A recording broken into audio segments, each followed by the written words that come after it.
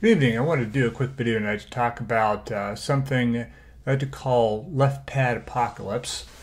I didn't coin that term, but I just wanted to make this video to talk a little bit about NPM modules and whether or not you should just liberally just kind of include or install NPM modules into your project. So there was an incident that happened a little over 5 years ago where there was a situation where one party thought they owned the name trademark-wise for a module that was up on NPM, and that module was called Kick, and the name of the company is Kick. And there was another developer who actually had created a module that was using that name, and they went back and forth. Kick wanted to get access to that because they own the name, and the developer didn't want to give up access to that. And so what wound up happening was there was a dispute where they went to NPM, the organization, and said, "Hey, look, we own the trademark for this name, and we'd like to get this back."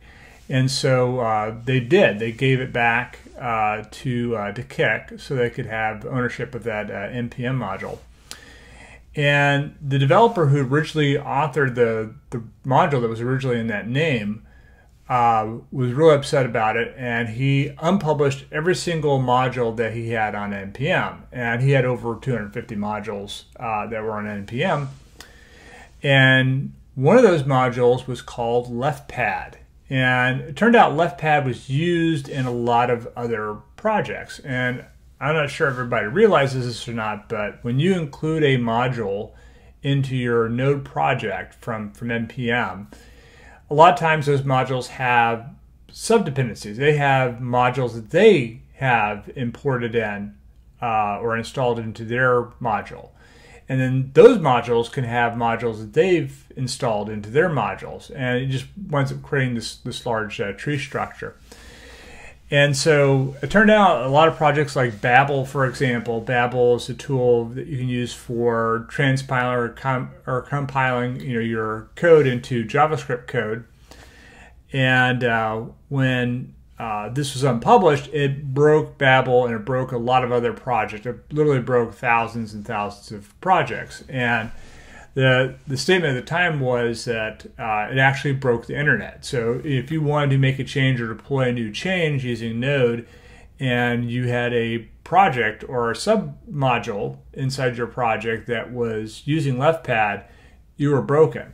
And it was only down for about 2.5 hours, but it made enough of a stink that NPM actually changed some of their policies about unpublishing modules.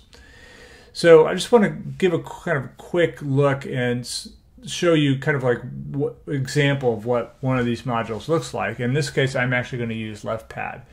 So let's take a look here. I'm going to go ahead and create a new project here, and I'm going to use a tool I created to do that. And so this is going to be called, we'll call this left pad APOC.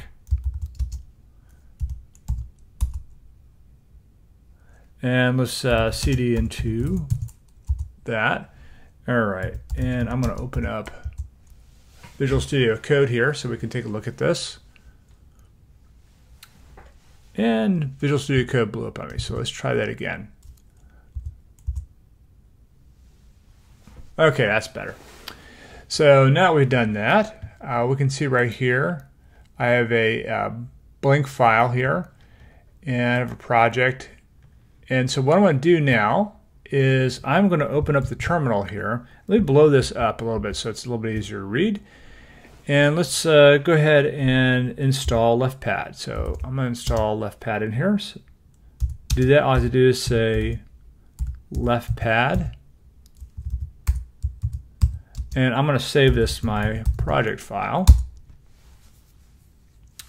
And there, I've just added. So one thing you'll notice here is that now there's this Node modules folder here. And left pad's been included in here. So to kind of show you what left pad does, essentially what it does is it just pads to the left side of a string, a certain number of characters. So in this case, what I'm going to do is I'm going to say import, and I'm going to say left pad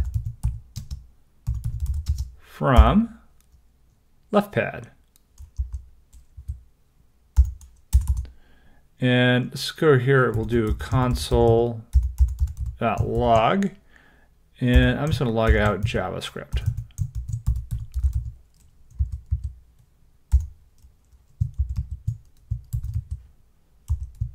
All right, now if I come over here and I go to run this, we can see here it just prints out JavaScript. But then if I come over here and I wrap that inside of my left pad function, we can see here that it lets me input a string, but it also gives me two additional parameters. One for the length, how big do I want to make this? So let's say I want to make this 20 characters long. I can do that. And you can even give it a character here that you want to pad with. So I'm just going to give it a space. And let's finish that up. Run that. And you can see down here, we've got JavaScript, and then we have another JavaScript below it that has, looks like about 10 spaces here. So it figured it out that this was 10 already. It added additional 10 spaces into that. And I can change this to a different character if I want to make this, let's say, C, and run that. Now I've just added 10 C's to the beginning of that. So that itself is, I think, okay, but what this module does is actually, it's not a lot. So if we actually take a look at the source code, let me open up this. This is actually what's in left pad.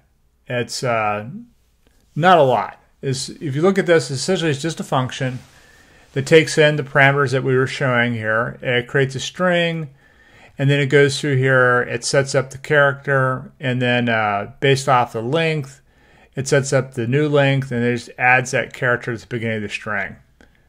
So pretty simple. Now, one thing you have to be aware of, let's say if I want to include another project in here, and let's say that for that project, I want to, let's include Express. So I'm going to go over here, I'm going to say NPM install Express. Now it's installing Express. So the thing that's interesting to look at here, so I come here and expand this.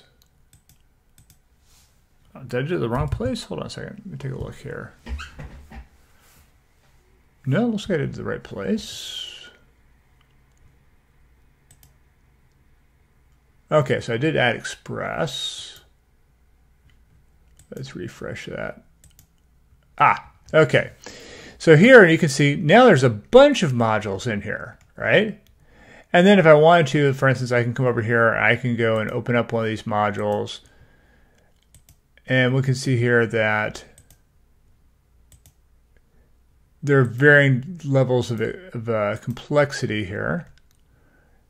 Here's eTag, here's Express itself. And if you look in that, you can see that there's also a bunch of dependencies in here. And so, you know, every dependency, every module this needs, it's got to install that module as well. And that's why we see so many different modules inside of here. It's got to install all of those different modules that Express needs into this project. So when you do that with any module, let's say you have something that's very simple you need to do. For instance, let's say you needed to do something with a date as an example. And you wanted to, let's say, import, you know, Moment.js to, let's say, get like a date part. Well, you could do that, but the thing is, you may not need to. So let's say you just wanted to get the year off of a date. So let me come back in here and take a look at this. We're going to just open up the REPL here real quick. And let's say I want to get like the year off of a date. Well, you can do that very easily in JavaScript. You don't need Moment.js to do that. You could use Moment.js to do this, but all you have to do is just say new date, and we're going to say get year, and that returns the year. So in that case, it looks like it's cropped off here, but the idea here is that you don't need to you actually don't need to use a lot of these different modules, and you can shut down, you can reduce the complexity of your application if you're not having to import all these different modules. So that was basically what I wanted to talk about. I have an accompanying blog post that I did today with this. I'm going to put in the description, and let me know what you think. And if you like this channel, please, or you like this video, you can give it a thumbs up. If you don't like it, you can give it a thumbs down, but please give it a thumbs up. And then if you'd like to see more videos like this, please subscribe to the channel. It helps the algorithm, and I can make more videos like this. Have a nice day.